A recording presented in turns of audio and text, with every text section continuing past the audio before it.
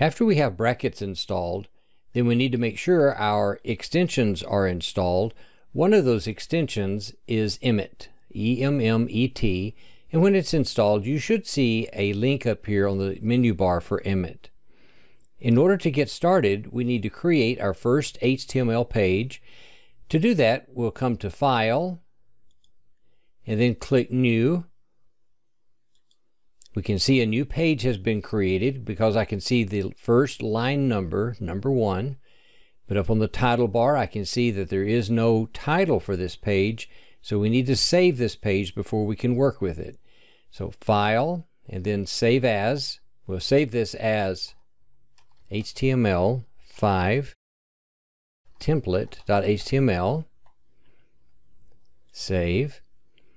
Now, in order to let Emmet build our web page for us, we'll type an exclamation mark and then press the Tab key. Emmet fills out all of the basic elements that are needed for an HTML5 page. Line 1 shows the doc type declaration. This is what's needed to tell the browser that the code inside of this page is written in HTML5. The second line is the first HTML element, and notice that this opening tag occurs on line 2. The closing tag is the last line of the document. Everything in the web page is contained within these 2 HTML elements. I'm going to come here to the document title, and we'll change the name of this to HTML5 template. Now, I need to add one thing to this that Emmet does not add, and that is basically my signature. I'm going to do that by inserting a meta tag.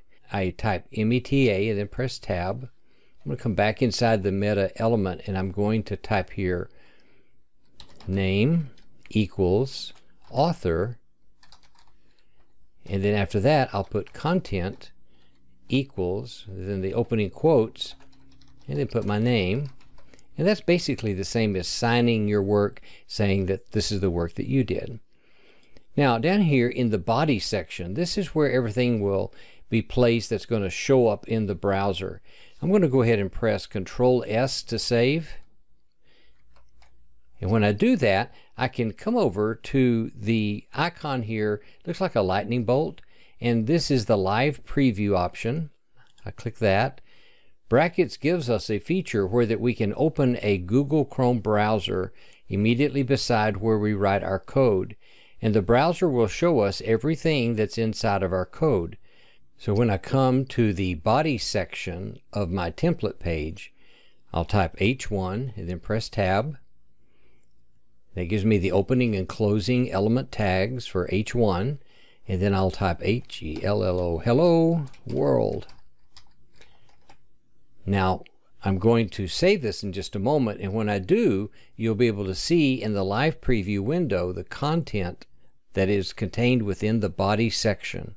So Control-S, 3, 2, 1, there it is. So this is how you use Emmet to write your code, and how you can use the live preview to see the code that you're working on here in the Brackets code editor.